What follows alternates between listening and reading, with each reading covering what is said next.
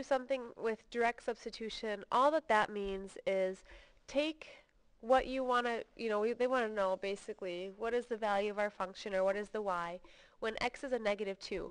So direct substitution is just how you guys have always done these problems. We take that -2, plug it in for every x that we see, and that's going to give us our final answer. So I'm just putting a -2 in for every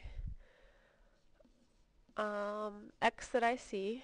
Oh, this is a long one, but that's okay. Alright, now simplifying, I'm going to do the exponents first. So here I'm going to have a 4 times -2 to the 5th power is a -32, plus 6 times -2 cubed is a -8, plus a -2 to the 4th, or squared, is a +4, minus 10 times -2 plus 5. Okay, so now we can do all of our multiplication to simplify. Our first one, we have a -32 times 4. We get a -128. And then 6 times 8 is a or 6 times -8, excuse me, -48. And here's our +4. And now this multiplication, minus a 10 times a -2 becomes a +20.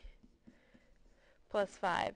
And then all we have to do is go through and add all these together. So we take our -128 minus 48 plus 4 plus 20 plus 5, and we get -147.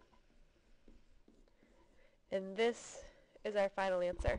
So again, direct substitution is just plugging the value in for every x and simplifying.